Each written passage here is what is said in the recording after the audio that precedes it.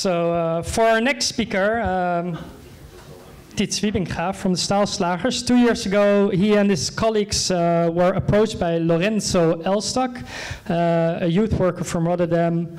And his goal was to invite the residents of Katendrecht in the design of new sport routes along the waterfront.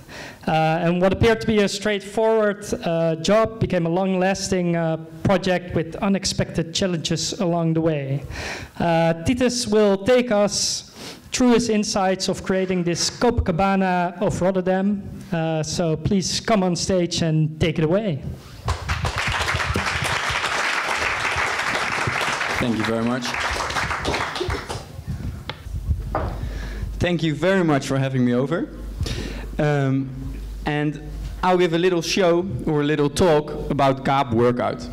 As Kees told you, it's a workout route along the coastline or the waterfront of Katendrecht. So my first question, who ever been in Katendrecht? I think everybody? Great. Oh, not everybody. Okay, then I'll tell a little bit. Because Katendrecht is amazing. If you visit, you know that the view of the rest of the city is very nice. And that's the reason that there are quite some people that use the waterfront for running. And then this guy, Lorenz Elstak, he came over to me, that guy, through a friend of mine. And he's a youth worker, then he switched to having his own dance school at Katendrecht. He's really involved into his own neighborhood. And he had some ideas about what should change through this little island. Because he saw all these people running, but he thought, we can make more of this. Let's create a workout route in which people can practice their strengths, stability, endurance, all kind of things. And through a friend, I heard of this project. And she just asked, could you help this guy? Maybe like just use some old materials and build something along the coast, and then people can do some training. And I thought, okay, yeah, let's just give it a try. Let's talk with this guy. So what I want to show is that I first thought this is short. You know, it's going to be more of a okay, I'll help this guy out. Then I started talking, and it turned out that he knew some people at the municipality. City Lab 010 just started. So together we wrote a plan that would take a year, in which we would make prototypes, put it in public space, see how people react, use that to create another version. We wanted to make a nice event. And then now we're 2 years later and we're not finished yet. So that's what happened. It took way longer. Let's go to the start. We kickstarted it by just starting building. On a corner at Katendrecht, we made this 6-meter high tower, or in order to get attention. And this tower is a water tower. So at the bottom there are 2 pumps, and people are invited to challenge each other to get the water from the Maas up there as quick as possible, and the one who gets up first wins. This is a father with his children, and the dad was more into it than his children. He was like almost pushing the children aside to win. That was interesting insight. And another thing was that where you see this arrow or this lightning thing, that is where we built it. And what happened is that people from these high, tall buildings, they came over because they were afraid we would ruin their view, because they very much value their view. And I heard that even some of the trees you see were taken down because people wanted their view. So that was for us something we have to take in consideration. Also, we had a whole workshop prepared, but we had some flyers around. Lorenzo asked some people. Lisa van der Merwe was there to do a nice workshop, but there were only a handful of people, so we knew we had to do it differently. So instead of asking people to come to us, we went to them. We went to certain primary schools. We did workshop with them. We went to Circus Rotjeknoor, who is a local partner there. We went to CrossFit 010, and together with them we gained the first ideas.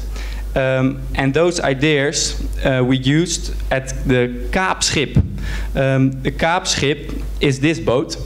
and that's already an amazing project. People from Katendrecht arranged that the ship was placed on land, and this ship now is like a big playing field, so you can climb on it, it can be used as a music podium, there are hills around it, and for us this was a great opportunity, because we took some of the inspiration and made some simple designs, showed this to the municipality, and they already started like, oh no, these triangulars like this can't be, because people could suffocate. So everywhere there are problems. Really, there are so many rules.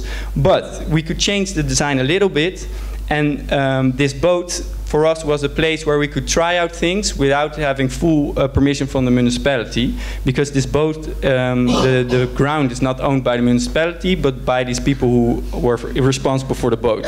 So then we sort of started making deals. So if it was kind of safe for them, it was okay, and then we were allowed to put it there just as a test. And then it was time for our big event. And this time we had this group of youngsters who started talking with people, went to people's home, explained what it was, left the leaflet, we had posters, and that way we were able to reach people.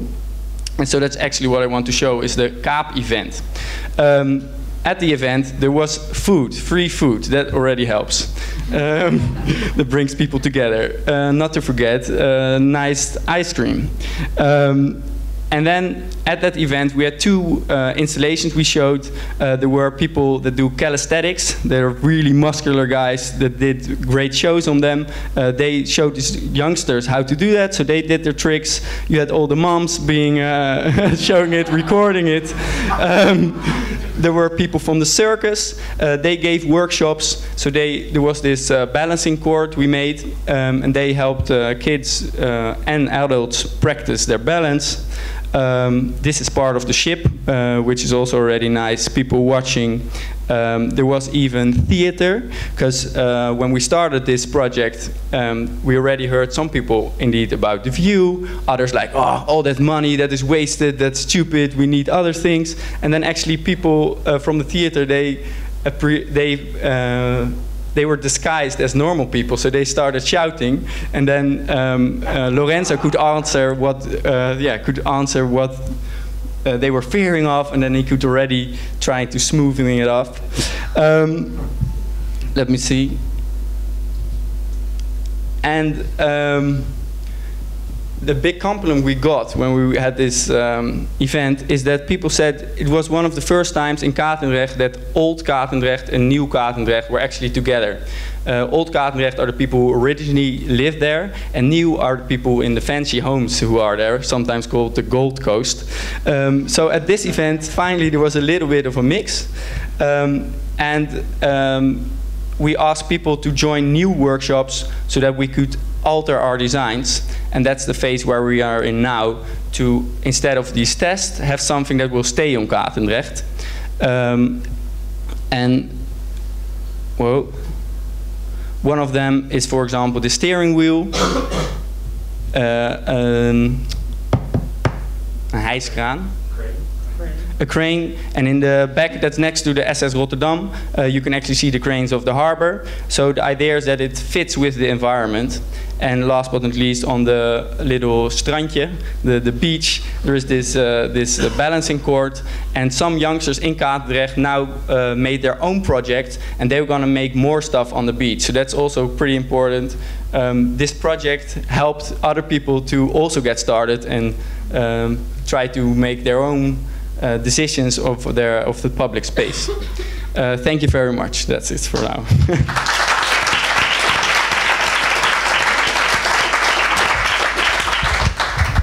Thank you so much.